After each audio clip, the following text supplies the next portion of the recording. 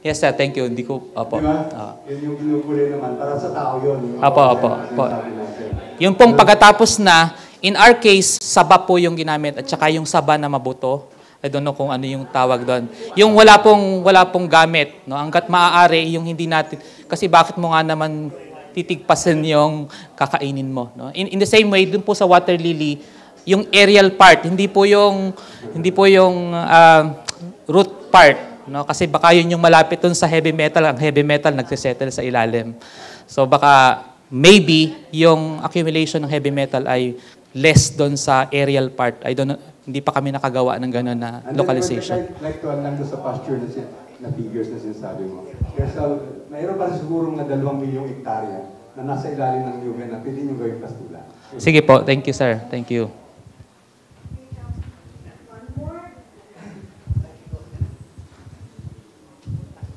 Yan po, si Dean Sopangco po yung isa sa mga pasimuno ng banana water lily. Joke, please. Doc, meron kilala from Diliman. Ang iyong kilala yung brother yun si Dr. Banji Pimentel. Alam mo, ang works nila ay generally polluted sa mga heavy metals, gano'n. Kaya hindi kong collaborate with them kung hindi nyo kaya mga analysis ng. Pero I think water hyacinth is one of the things that they are also checking because we are moving into utilization for feeds. Sige, sir. Salamat po. Thank you, Dr. Angeles. So we now call Dean, Dr. Labros, and Sir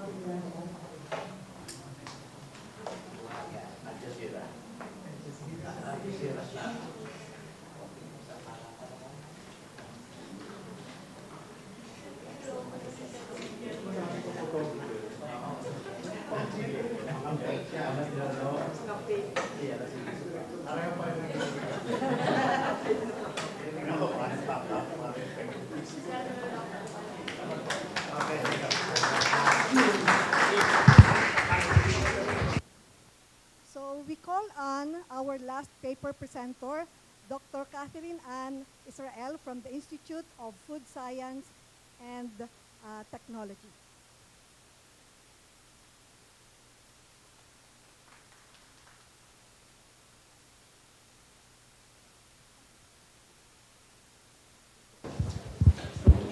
Good morning, everyone. So I'm the last, but definitely not the least. The most beautiful daw, sabi ni Ma'am Jo. Agree? Kasi ako lang yata babaeng nag-present ngayong umaga. Okay, so medyo iba po yung presentation namin. Kasi syempre dapat mag-stand out kami. Joke lang. Hindi kasi for our institute, we decided to present the highlights of the researches of some of us. So there are 4 of us here in this list. Dr. Lotis Mopera, Dr. Florendo Flores, Dr. Baby Richard Navarro, and yours truly.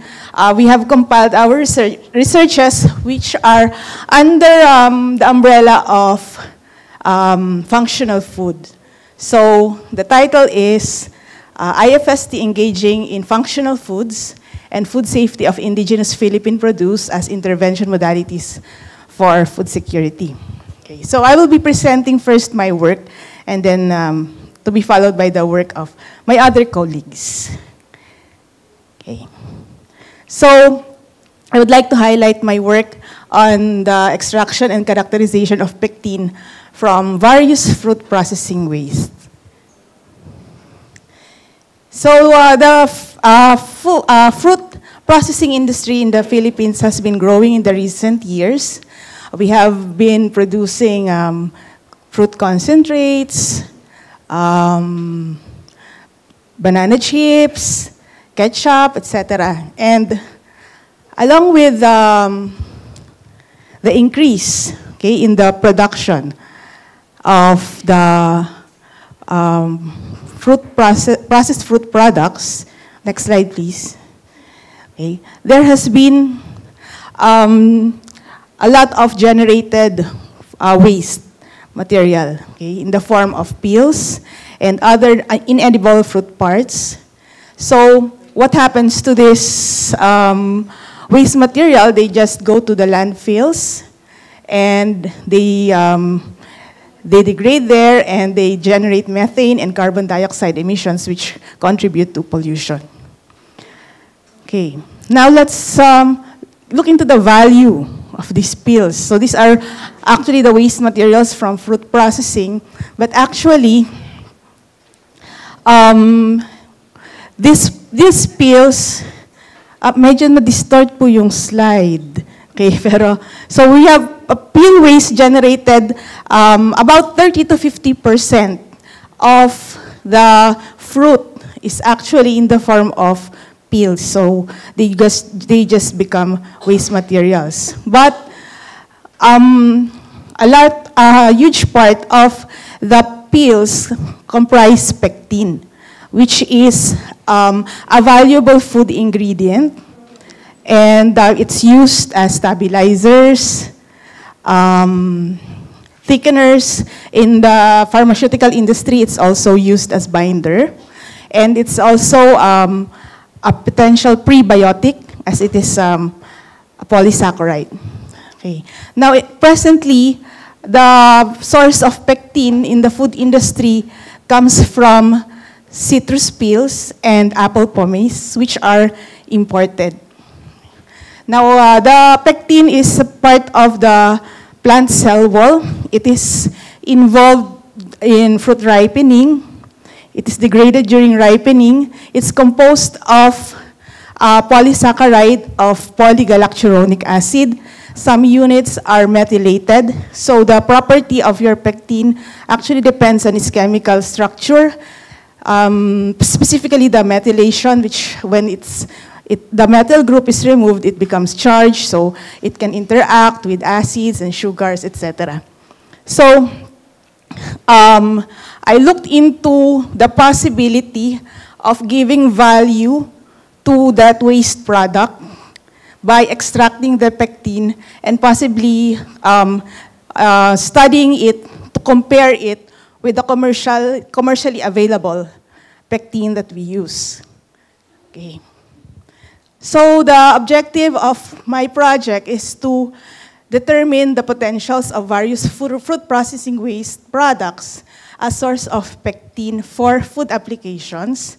So to utilize this material for extraction, optimize the extraction parameters, characterize the physical and chemical properties of the extracted pectin, and apply it to certain food products to test its comparability with the commercially available one.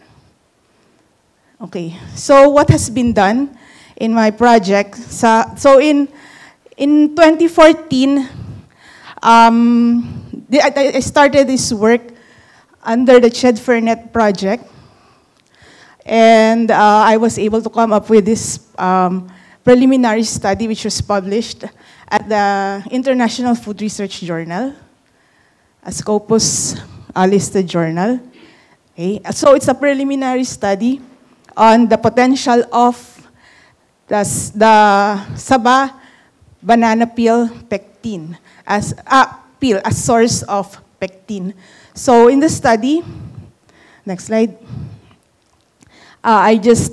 it's a simple one. So it's a preliminary study on the determination of the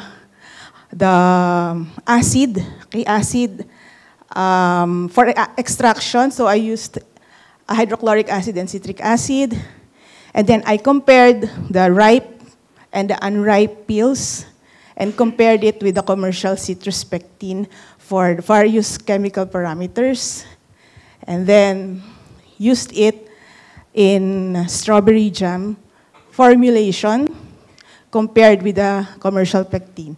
So we found out that there's no difference between the two types, and the parameters showed that the unripe peel is better as a source of pectin because of the comparable parameters with the commercial, and also the unripe bananas are the ones used for fruit processing, for banana chips, for ketchup. So it's an ideal raw material for pectin extraction. Okay, and then I advanced to another stage because the result was promising in my 2014 project. So I proposed at ECWRG, so you all know it's just a small project, but I'm trying my best to do most of a lot of work out of it. So now I'm conducting not just study on saba banana peel, but we also studied mango, guyabano, passion fruit.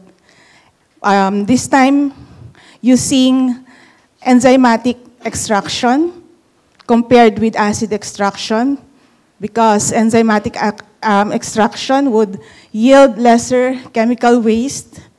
So we want it to be environment friendly, okay? And then again, characterize the various pectins extracted using different microbial enzymes. So these were the results. So for the yield, okay, relatively, we had higher yields for passion fruit, saba, and mango. And low yields were obtained from guyabano using cellulase, silanase, alpha amylase, and pectinase, and compared it with hydrochloric acid for acid extraction. And still higher yields were obtained from acid extraction compared with microbial enzyme extraction.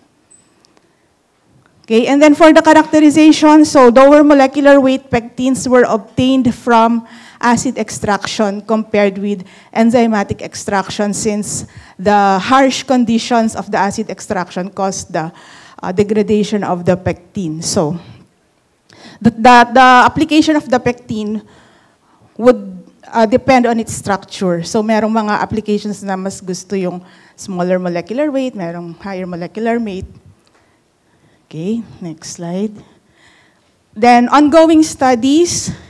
Okay, I have some students now working on the optimization of the acid extraction protocol for saba banana, okay, using response surface methodology.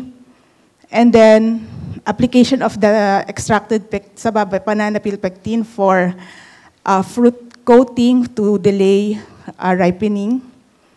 Then a microwave-aided extraction of saba banana peel pectin to, again, lessen the use of acids, and nanopectin for food applications. So I'm proud that that small work that I did in 2014 won a second runner-up in the 2016 CHED Republica Award. Yeah, so that was my milestone. And yan, medyo malabo yung picture, so hindi nyo kita kung ilang digits. Okay. Secret. Okay, next slide.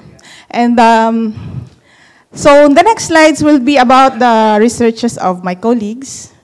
Okay, first is the utilization of indigenous root crops as potential prebiotic, okay, by Dr. Lotis Mopera, our director, Dr. Olivia Del Rosario, and Ara Fatima C. Algar. Okay, so they are studying prebiotics, which are the non-digestible polysaccharides, which are used by probiotics, not in our gut. So it's increasing, its demand has been increasing in the past years. Okay. Next slide. So they identified certain root crops as potential prebiotics. Okay. So particularly ube, okay, and sweet potato. So the objective is to process root crops into flour, okay, considering application as prebiotic, and then determine the effect of root crop flour on the growth of some selected gastrointestinal bacteria in vitro to evaluate its prebiotic potential and evaluate the prebiotic components of the flour. Okay, next slide. So these were their initial findings that 2 varieties of ube were found to exhibit high prebiotic activity, even higher than the yacon, which has established prebiotic activity due to its fructooligosaccharide content. And also, so it's yako, and then also higher than the FOS itself. So, and it also has been found to have specificity for certain microorganisms. So here, three lactobacillus species were compared. Okay, next slide. And also, they found out that these two varieties of ube had high resistant starch content, which possibly is the source of its prebiotic activity. Okay, next slide.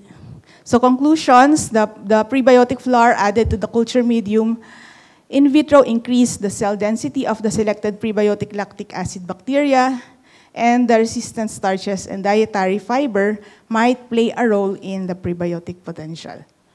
Okay, recommendation, so different concentrations of flour should be tested for its prebiotic potential, and other Philippine root crops could be also explored, and supplementation to different food products such as infant formula and others could be used also. Okay, then this other study is by Dr. Florendo Flores. So it's in collaboration with the College of Veterinary Medicine. It's entitled The In Vitro Release Properties and In Vivo Biochemical Activities of Microencapsulated Anthocyanin Extracts Prepared with Duhat and Bignay, funded by the EIDR.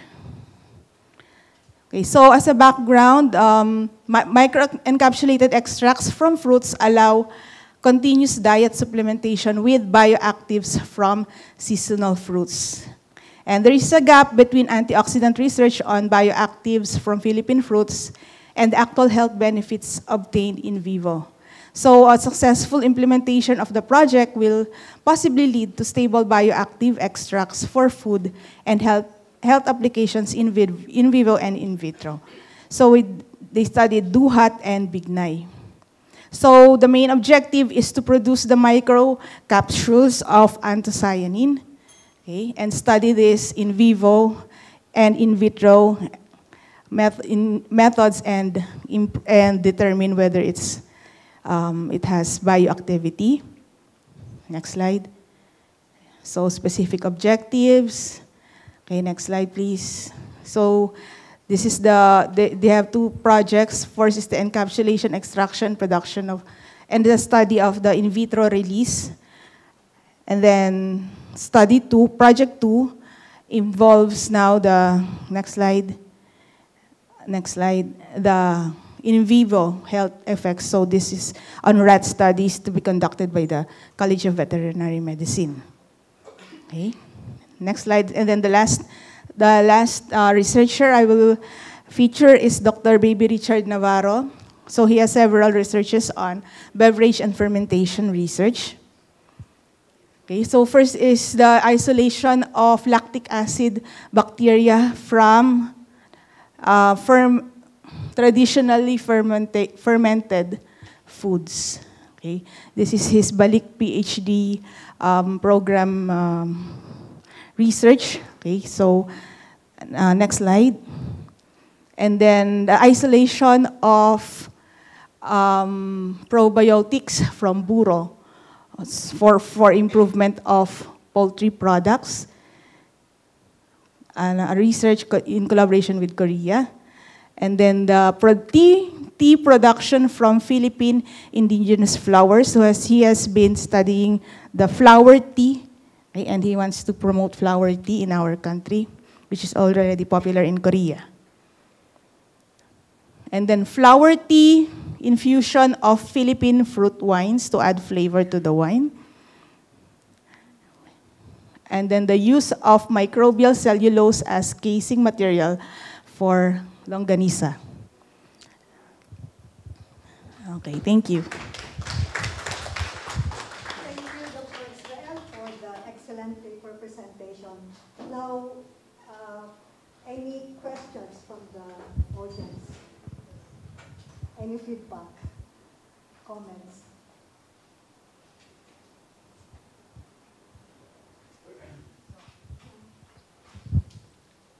Again, beautiful.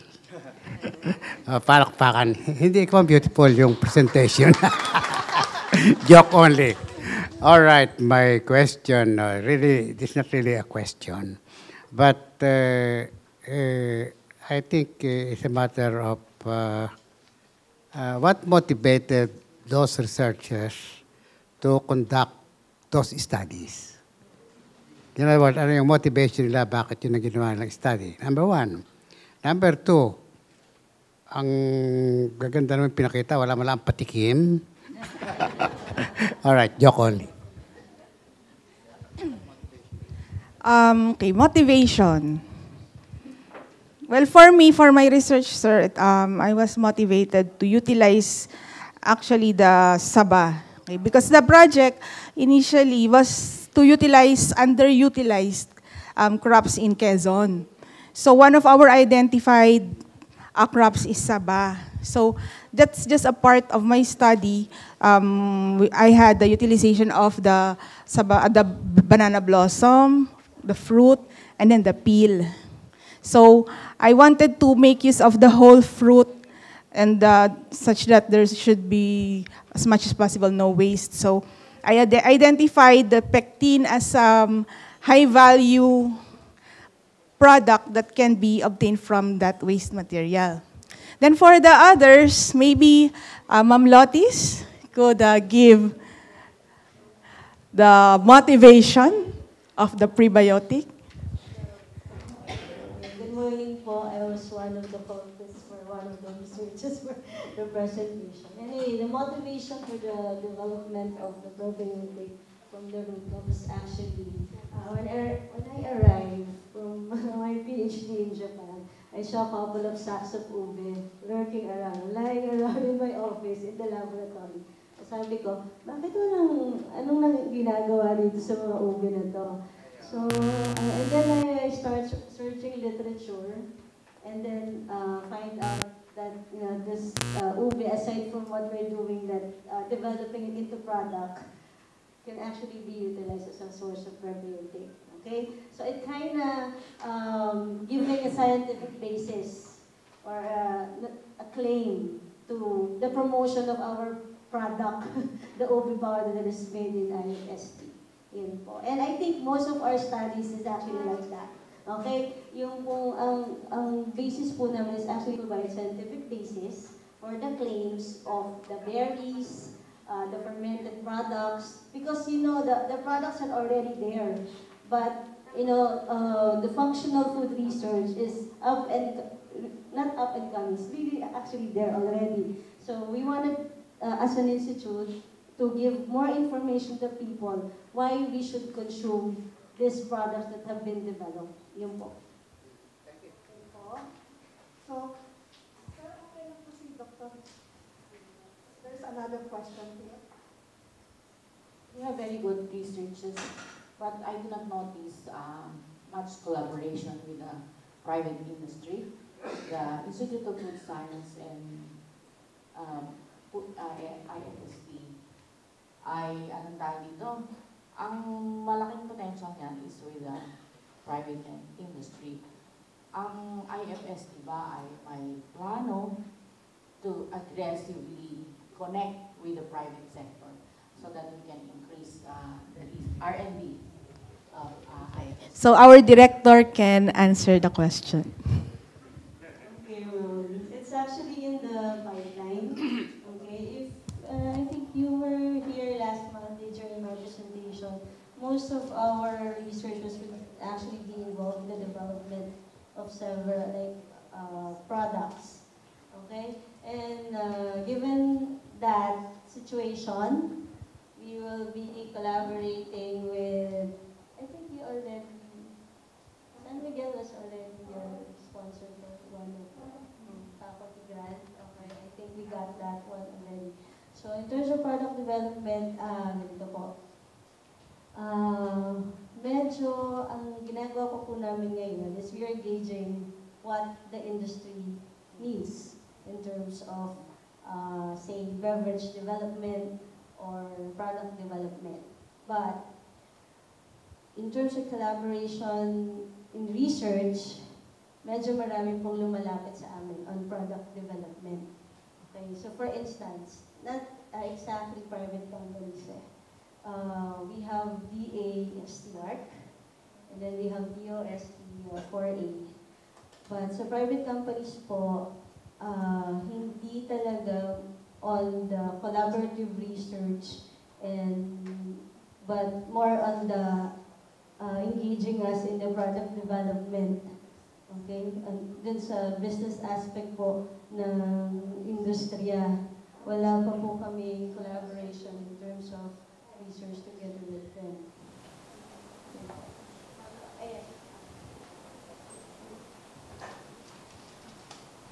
Follow up. I think nung bata pa si Dr. Villarreal, mas bata ako, ang mundo mo ng meron kayong mga Fistoy, etc. And ang galing nung ubi powder nyo. I'm just wondering, ano nangyayari sa products ng food science? Wala pa po yata ako nun. So, hindi na po masasagot ko anong nangyari in between Philsoy and... But anyway po, okay, Philsoy, by the directive of the Dean, we actually tried reviving Philsoy during our anniversary. Okay? So, we're just trying to innovate. Okay, the packaging, because as you know, the market has already evolved. Okay, from the time that Philsoy was launched some decades ago. Okay, so ube powder naman po, it is a project together with the DA. Okay, so nakompleto na po yung, actually it's a mature technology. The process is already established, the packaging material, and it has already reached until the shelf stability test. So meron na po lahat yung data. Now, who's gonna take it? Parang yun yung question ni ma'am, no? Meron ba kaming target or potential taker? The answer is honestly, wala po.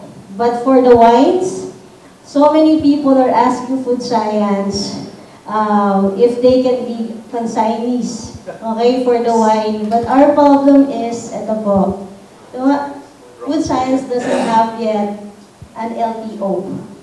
Okay? We need a license to operate in order for us to actually sell the product, our products, commercially in bigger volumes. And incidentally, related to that, the RDFIC of Region 4, and as soon as we have renovated the pilot plant, it is already GMP compliant, we will be applying for a license to operate. And then, after that, you ask people if we can now sell our products in full-scale commercially. Kasi po, we cannot, yung kung binibenta namin na mga wines, actually, hindi po, it's safe to sell it. But officially, we do not have a license to operate, okay? Kasi we're not a manufacturing company. Okay, yun po yung totoo doon. That's the truth, okay? So, kaya po nga, re-renovate yung pilot plant, then we will comply with the GMP, then we can be full blast on the commercial production. Nako, bigay kayo na bigay sa akin. Yung pala wala kayong license to operate. Okay, well, gusto kong sakyan yung comment ni Professor Patenya. I think it is very useful. I read this to the strategic plan of the Institute of Plant Breeding. It is very important that early in the game, you connect with the industry. Huwag ninyong hintayin lumapit sa inyo. Kayo ang lumapit. Very important yun. Halimbawa, mga about 50 years ago, nung nagsisimula ang seed industry, wala namang vegetable seed industry. Lahat ng seeds imported, nire-repack nila. So we befriend with the people in the industry, and pretty soon, nagkaroon sila ng semblance of seed company. And then later on, nakipagtaya pang Pilipino sa Dutch, nagkaroon ng East West Seed Company. In other words, kinakailangan pumunta kayo mismo. Lapitan ninyo. Huwag kayong maghintay na kayo ang lapitan. I think that's very important. Ano? Ngayon, yung to go into commercial, mas possible siguro limitahan ninyo yun. Connect also the industry. Let the industry do it because they can do it better. Alright. Simple reminder na tayo talagang lalabas. Okay, I think in the last student that I attended, I listened and digested some very important developments here at the UP College of Agriculture and Food Science. Talagang masasabi kong kilabo tayo sa agham. Ngayon kung paano pakikinabangan yan ng bansang Pilipino at ng mga mamayan natin na dukhang-dukha ay nasa sa atin. Lumabas tayo. At pagka nagawa natin yan, hindi lang tayo kilabot sa agham. Talagang tayo mga tunay na bayani. Congratulations to the College of Agriculture and Food Science. Magandang sa lahat.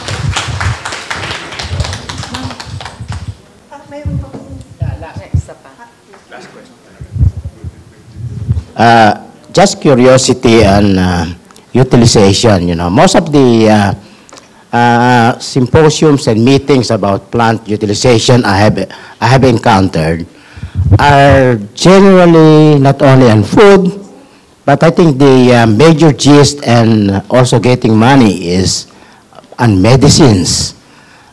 For us here at UP College of Agriculture and Food Science, sakop ba natin yun? Are we doing anything about that, and which group?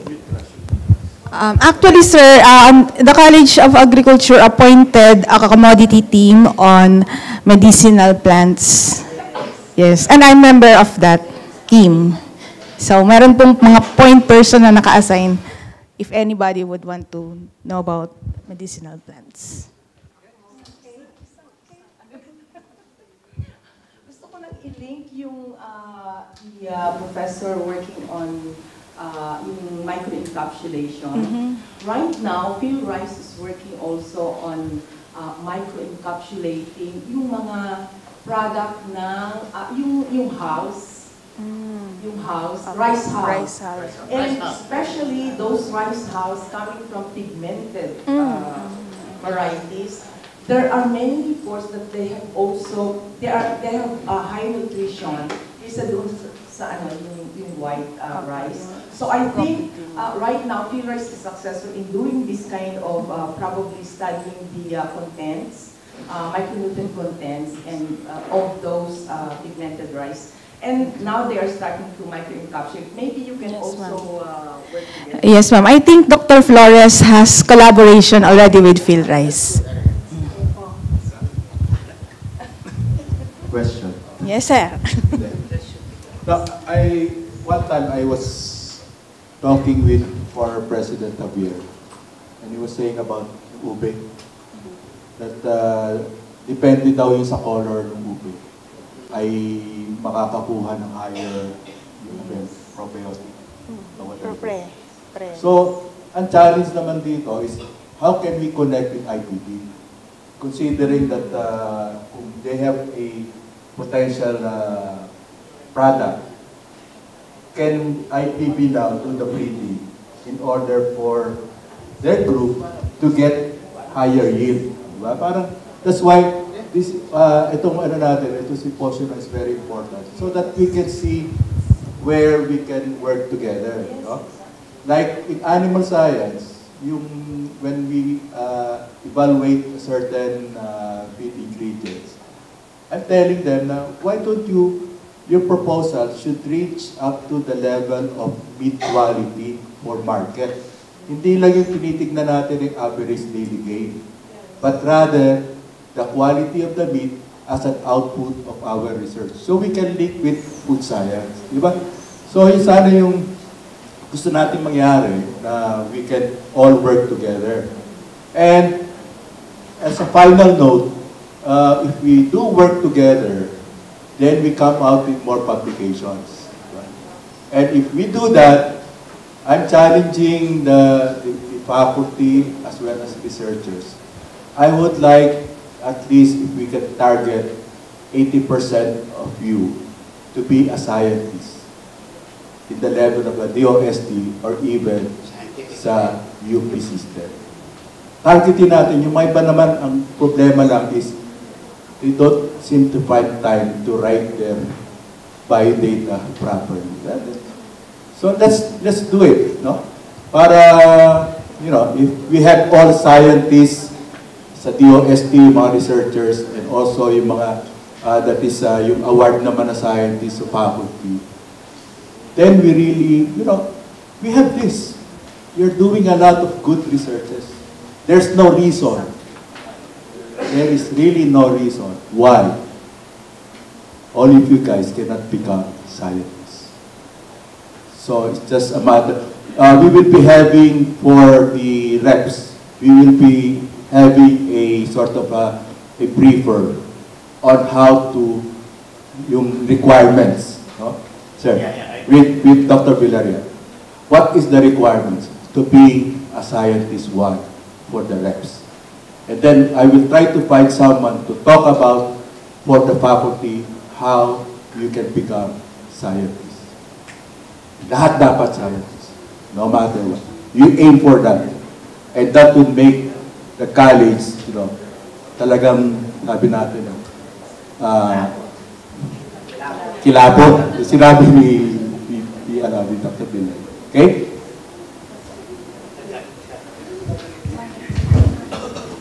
Naulit ko, si Dr. May Mendoza at ang inyong abang lingkod ay magbibigay ng seminar tungkol scientific career system. Kaya mag-set ng date, be sure to let us know in advance. Ano naman yung mga schedule namin, mga nagising nyo na ng konti. Wala kayong iintindihin, magseserbrahan kayo ng kape, ayoko ng 3-in-1, coffee na may creamer, kamay ng tubig, okay na yun. Alright? Again, mabuhay tayo lahat. So, we have 10 minutes before 12 noon, and it looks like wala nang may gustong mag-raise ng questions, so we now give the certificate of appreciation to Dr. Israel.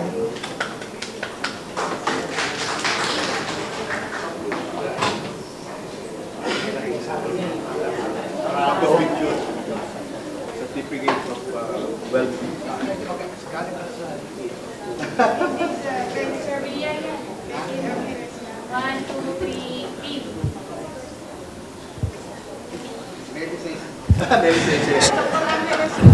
So thank you very much to all our speakers from yesterday's and today's sessions.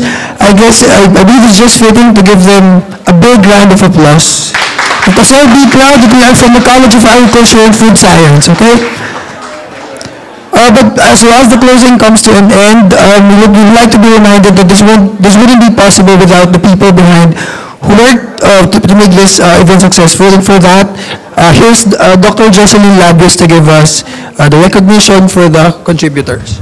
Okay, so please don't leave, because this symposium wouldn't have been possible if we didn't have those who assisted us and helped us financially and otherwise. So let me, like the credits after the movie, let me do this quickly, but we really feel they need to be thanked. First of all, yung ating pong, we solicited some help from agencies. We start with the DOST Picard, with Universal Harvester Incorporated, the UPLB-FI, Rainfield Incorporated, UNACO or Univet Nutrition and Animal Health Care Company, Pinky's Farm, Diomed Enterprise, and Snap Hydroponics of the Plant Physio Lab of IPB. Kaya po meron tayong proceedings na na-print ngayon. And of course, dito po sa ating universidad mismo, umpisahan po natin sa Office of the Vice Chancellor for Planning and Development for the sound system, and live streaming, and the Office of the Public Relations for the documentation. Of course, we can thank Dean Domingo Angeles for the wines which we gave out. Hindi po yan galing sa IFST. Galing po yan kay Dean Angeles. So, kay Dr. Weng Ocampo for her generous donations. The Philippine Carabao Center, the IFST, and the D3 para po sa snacks namin for the last 3 days. And of course, the Dean who approved of support from us since last year pa. So, he's been very supportive. And of course, I want to thank our MCs sa IWEP po. Special po yung grupong yan sa Institute of Weed Science, Entomology and Plant Pathology, our MCs since Monday, our moderators, and our rapporteurs. And of course pala, Dr. Paus Magdalita for the bouquet since yesterday. Thank you. So we finally conclude this virtual session with this, may I call out our beloved Dean Sabango, Dr. Dean Sabango, for his closing remarks. Okay, ano ba ngayon? Good morning pa rin, 2 minutes. But it's just going to be a very short one. No? Thank you very much for coming for the past, actually 3 days na tayo. And I also would like to congratulate yung talagang hardworking na ang ating Associate Dean for Research and Extension, si Joe Labios. Hindi ko alam na binabantayan ka pala ng yung dating boyfriend na asawa na ngayon, na nasa likod, si Romy Labios. So maraming salamat po at nakita naman ninyo kung anong quality ng research na ginagawa sa College of Agriculture and Food Science. And as I've said a few minutes ago, I'm challenging everyone. Kung pwede tayong 100% ay lahat ay scientists, let's go for it. Because that is the only way to go. Di ba? So with that, congratulations. And next year, hopefully, we will do this again, maybe a lot bigger. Yun lang nga, kasi 1 paper per unit, per center lang to, no? But if we can extend it to 2 papers, and then I would like also to say that yung mga nagpipresent sa mga yung PSAS, Philippine Society for Animal Science, baka naman yung mga best paper nila, yung sa crop science, yun naman mga best paper, maybe the unit can sponsor a monthly seminar to present it. Wag lang naman doon sa labas tayo nagpipresent. Pakita rin natin sa loob. And then we can have yung collaboration, which I think is the key for this. Ano? Kung tayo sa loob, we can have collaboration and teamwork. Ay, talagang sabi nga nila, mahihirapan ng talunin ng CAFS. Although we are, sabi nga, yung sa PPB, yung for 2017, hanggang best lang tayo, no? So, wala tayong magagawa. Hindi tayo maka-go beyond that. Meron pa ba mas mataas sa best? A good bet. Wala na pala. Very best. Okay. So, yeah. So, next week, we will have the Sport Fest. We are again the defending champion for Sport Fest. So, sali-sali tayo doon. And pagdating ng Loyalty Day, sabi ko nga, ayoko na tayo mag-participate sa float kasi nakakadalawang taon na tayo nanalo. Ha? 3 taon na. Take 3 ba? Mag-take 3 tayo? Ay, nako. Kawawa naman yung ibang koleyo. Hindi na sila nakatikim. But anyway, maraming salamat po sa suporta ninyo sa College of Agriculture and Food Science. I think we have one more part, and I think let's all join together. We will sing our Family Day tomorrow, okay? So we will have dito sa agronomy, food, lots of food and performance. Hindi ko malaman kung ako'y mapapasama doon, but anyway, secret daw, surprise number galing sa mga iba-ibang unit. So with that, so before we go, may I request everyone to please all rise up and with pride. side, let us all sing the college hymn and UP Naming Mahal.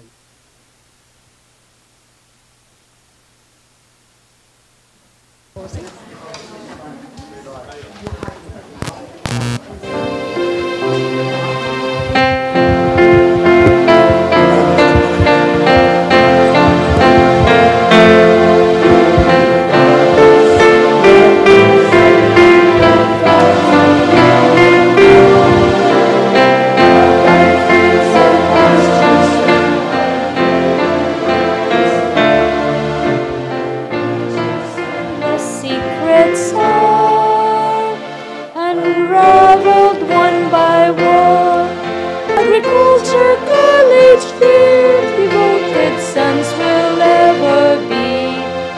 Unceasing inspiration do we always draw from thee. We come from all the regions of this eastern highlands here, and trustingly we place ourselves in thy protecting care.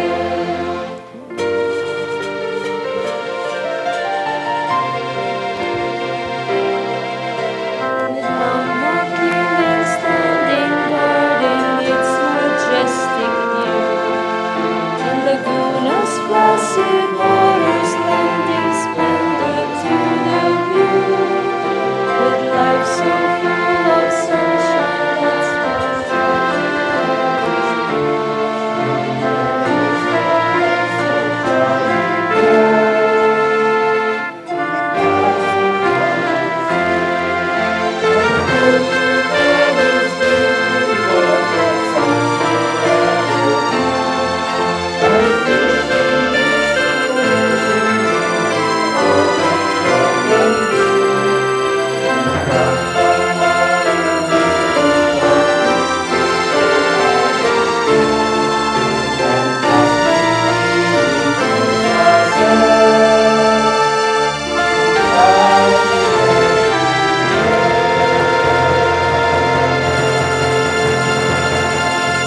Maraming salamat sa lahat.